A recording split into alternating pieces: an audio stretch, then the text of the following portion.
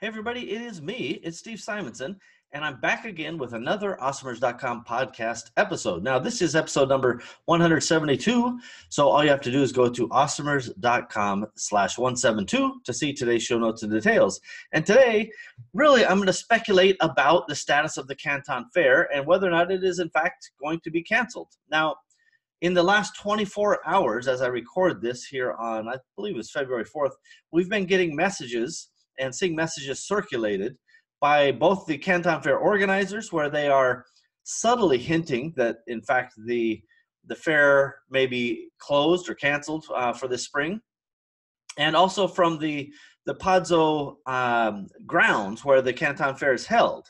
So on February 4th, United States time, maybe late February 4th or early February 5th China time, the local radio station published a statement saying the Pazhou complex, which houses all the fairs and exhibitions in that area, including the Canton Fair, have been postponed. All those fairs and exhibitions have been postponed indefinitely. Now, they didn't specifically call out the Canton Fair, but the reality is, with airlines like Delta and others, many others, by the way, canceling all flights to the mainland China, it's probably mainland China instead of the mainland China, till the end of April, and this is in the end of January is when they made that announcement.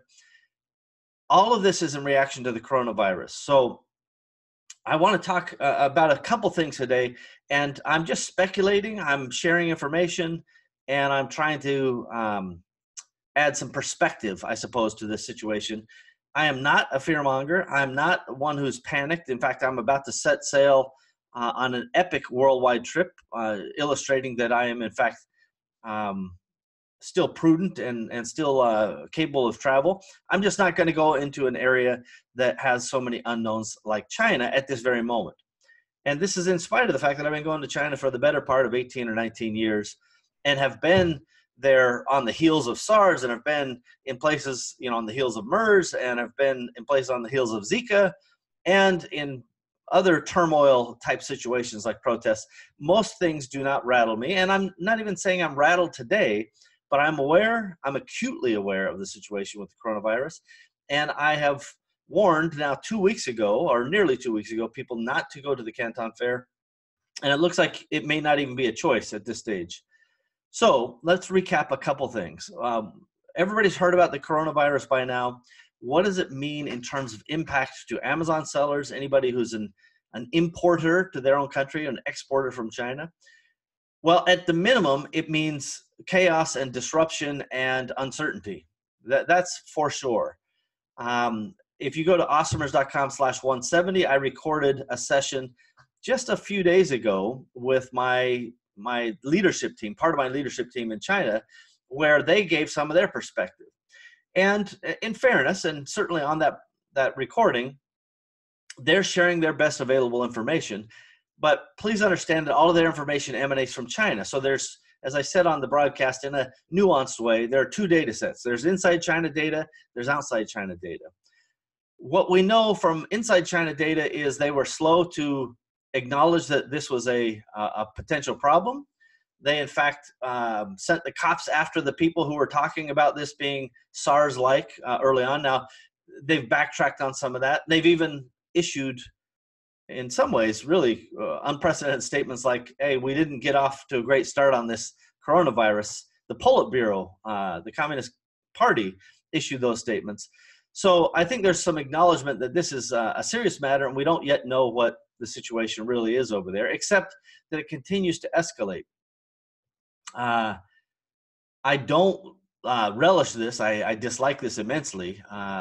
Somebody the other day said, "Oh, it looks like you're taking a great pleasure in this," and that's, boy, the opposite of the truth. I'm reacting, I think, as anybody would. On the human side, I'm very scared for my team and my staff in China.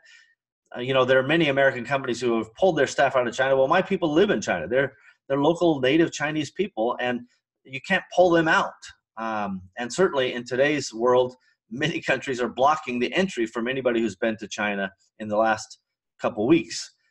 Some of my friends are in Vietnam, for example, and the local police actually scanned who's in town and had to scan all the foreigners' passports to make sure that they hadn't been to China in the last couple of weeks to make sure that they were safe. So the reason I mention some of these things, the fact that the Canton Fair appears that it will be canceled, and again, in the last 24 hours, there have been a lot of signals, both from the complex, the Canton Fairgrounds, known as the Pazhou complex, as well as the show organizers, saying, again, they haven't said Canton Fair's not happening, don't bother planning for it, but they've done everything right up into the precipice of that.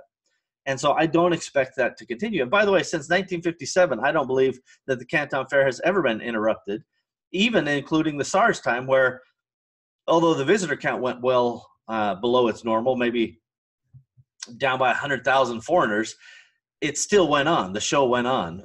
In this case, it does not appear that that's going to be the case. So if the Canton Fair is a no-go, first of all, I've been contacted by a couple people who've heard my podcast, and they're like, hey, I was planning on going. I don't want to go, but I paid for a trip with an organized trip, and they won't give me my money back. And first of all, it's patently wrong for somebody to take a firm stand and go, well, it's not cancelable,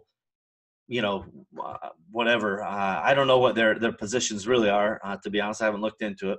But what I advise those folks to do is, go state your case. This is clearly a time where you should be entitled to your 100% full refund without reservation and without them holding your money for some undetermined time. Just get your money back. And if they won't, charge back your credit card, make a claim with PayPal or however you paid them. And if for whatever reason you paid by, I don't know, bank wire or whatever, and they're just not cooperating, then contact me on Facebook or LinkedIn, and I will connect you with an attorney who is sure to bring that to a quick and timely positive resolution for you. People need to do the right thing right now, and I don't expect that problem to last long, but some operators of tours spend the money when they get it instead of waiting and keeping it in trust or in reserve. And so that's not a great situation. It reminds me somewhat of the income store guy who's been accused of running a Ponzi scheme, right? It's all great. Everything's great until somebody calls the numbers. And so let's hope that those are fairly and timely resolved. But I'll say it again, after you try the chargebacks, if you need help, go ahead, find me on LinkedIn or Facebook, and I will connect you to lawyers who will help you settle that hash. All right, so let's assume Canton Fair is off the map.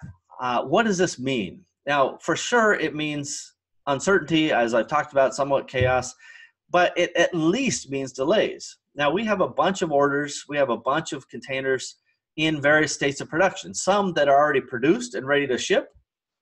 Those will be the things that are the least likely to be impacted, right?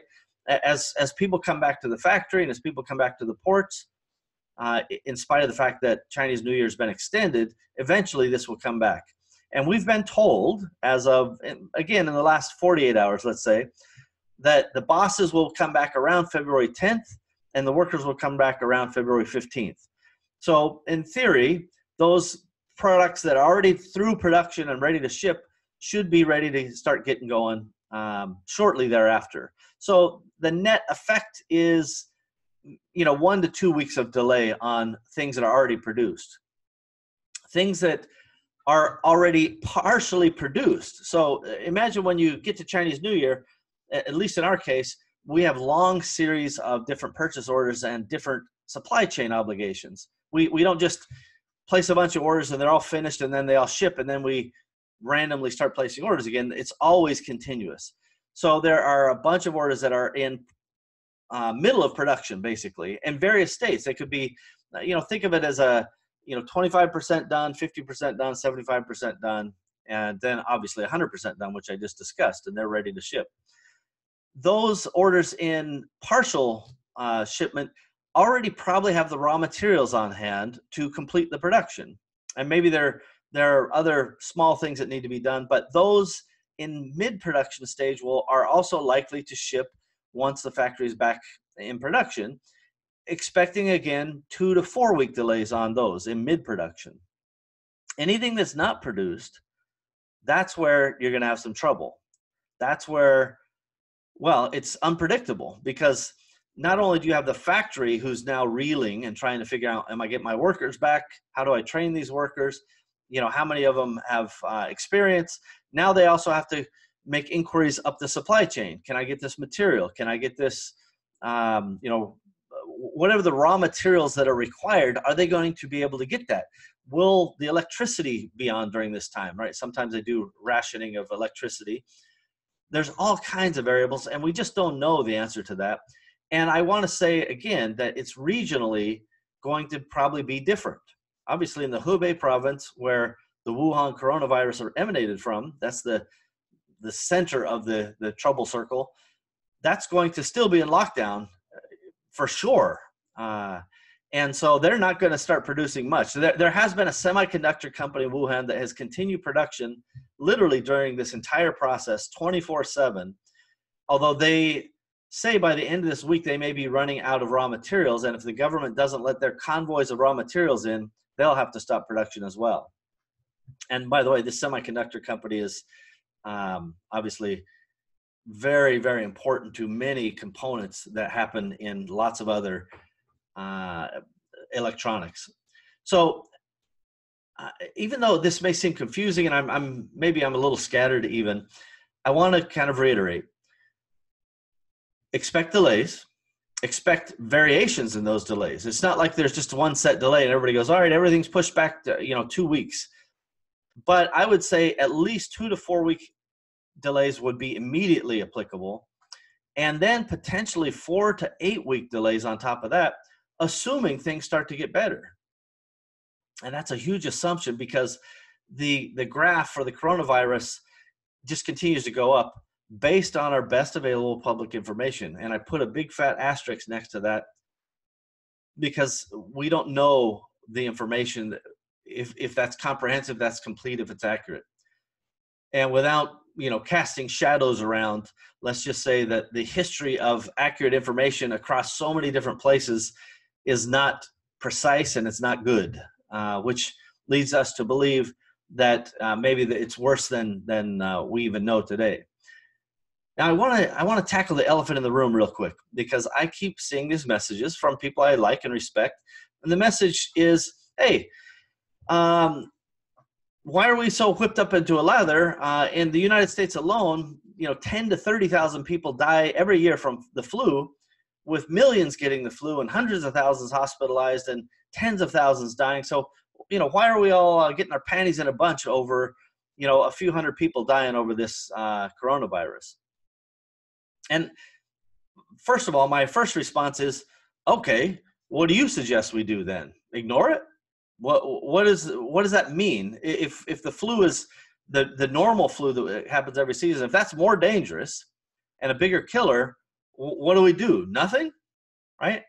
And then I flip that argument on its head and I say, why in the world, if this is not dangerous, if this is not somehow different than the normal flu, is China quarantining 60 million people? Why have they closed 2 Disneylands, Hong Kong Disney and Shanghai Disney? Why is the Great Wall closed? Why are 70,000 movie theaters in China closed? Why have airlines taken the unprecedented step to cease all flights to and from mainland China? Why did the American Airlines Pilot Union sue to make American at least force their hand making the decision to stop flying to China? Why are the nurses and the hospital staff in Hong Kong on strike? Because Hong Kong won't close the mainland border completely. They've closed a couple points, but not all of them. Why are the Macau casinos closing? There's so many questions of, if this is just a normal flu and not that big a deal, as all these kind of counter arguments would suggest, why in the world are these unprecedented things taking place? And I don't know the answer, to be clear. But reading the tea leaves, when I see all the Starbucks shut down, all the Apple stores shut down, all of these things happening that have never happened before, my attention's at red alert, right? I want to know what's up, and I want to know what it means. Not just the human side, which is tragic and terrifying on some level, right? And particularly if you live in China, live in the Wuhan area. This novel coronavirus has no cure. right? Now people are recovering, but there's no virus there, or there's no remedy that we can give. There's no vaccine that we can give as we sit here today. So that's problematic. It's very, very contagious, much more contagious than SARS, although 5 times less of a death rate, assuming the data we're getting is accurate. And that's a big assumption, by the way. And I'm a little, I hate to mention the Spanish flu of 1919 that wiped out, millions of people, because I'm not a fearmonger, but I think all of these steps that are being taken by the Chinese government, and I think many of their steps have been both necessary and draconian at the same time, like quarantining 60 million people, right? That's unheard of. And if you see the pictures where they've bulldozed dirt to cut off all the entries and exits, and there's like town volunteers making sure people don't get in or out. These are necessary steps, I suppose, to contain a situation, but they're also, amazingly unheard of. I don't know. It's a little dystopian in some ways. So my point is, if this is like the regular flu, why is all this happening? Hopefully it will solve itself and go away. Maybe the weather gets a little better, and the virus has a harder time surviving, and maybe even a harder time going from human to human. This is part of the problem. One of the other things I want to bring up is, just because you've had the coronavirus, according to some of the Chinese authorities, you can have it, recover, and get it again. So this idea of just kind of a circle of this virus continuing is catastrophic, at least the implications. So what do we know today? We know that largely the virus maintains a circle inside of China. Yes, there are 20 plus other countries that have some isolated cases. Literally, a dozen or slightly more cases is about the maximum outside of China. And I credit the international community, I credit China for that containment thus far, and I hope it stays that way. I don't know the human side of this. Who knows where it will end. But I don't feel that this is just it's like the normal flu or easier than the normal flu, so why worry about it? I think this is something serious. So my message today, please, talk to your suppliers. They may not be talkative right now. Chinese New Year's been extended again. But I suppose in the next week or two, people are going to start working from home. They're going to be more responsive. And remember that if you read the book Poorly Made in China, that the natural response for a lot of these suppliers is, yes, we can. Whatever you ask them, yes, we can, yes, we can, yes, we can. But that doesn't necessarily mean that's going to be true. So you have to be very rigid about, before you wire money, make sure that you have very clear deadlines for things. I would actually hold back money until you can look and see the production. Send somebody over. If you need help, go to simulglobal.com. My team can refer somebody or, help you out if necessary during this tumultuous time. But get eyes on raw materials, get eyes on production before you send money. The problem with all of this is it's an extraordinary economic house of cards, right? Think of the economic impact of closing all those movie theaters and canceling all these premieres. Think of the economic impact of, closing the Canton Fair or potentially, it appears that it's completely canceled to me, but I'm reading tea leaves. But just imagine if that has happened. But the things that have happened, Disneyland and on and on and on, they're costing China billions and billions of dollars a day. There's going to be an economic fallout from this.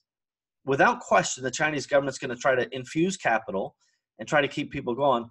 But when you wire money, that money is a much higher risk today than it was a month or 2 or 3 ago, before the Chinese New Year. So I'm telling you, be prepared, be aware, don't panic, and let's make sure that we do whatever we got to do to help the people that we can help. Make sure that we, try to maintain stock. This is a great time to consider alternative supply lines. There's the India trip with Megla. If you haven't checked that out, I would recommend checking that out and seeing what that's all about.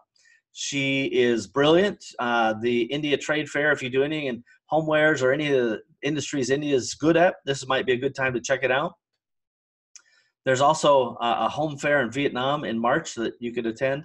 There's lots of things to check out that are outside of China right now. So anyway, I'm urging you to be safe, to think about your own, health and welfare and those around you. Because even if you get it, you don't know that you've got it for, between several days to up to 2 weeks. That means you can get everybody around you infected. And that's how these pandemics kind of transfers. Nobody knows what's up until it's too late. So I believe that the Canton Fair will in fact be canceled. EWU's been extended delay. Maybe they'll continue to keep that closed for longer. But all of these are signs, and I want you guys to pay close attention to the signs. And I wish you the very best luck with your business. And I wish, China and all the coronavirus folks very fast and speedy recoveries as well. So thanks, everybody. I do hope that your business is strong, your health is strong, and we'll see you next time.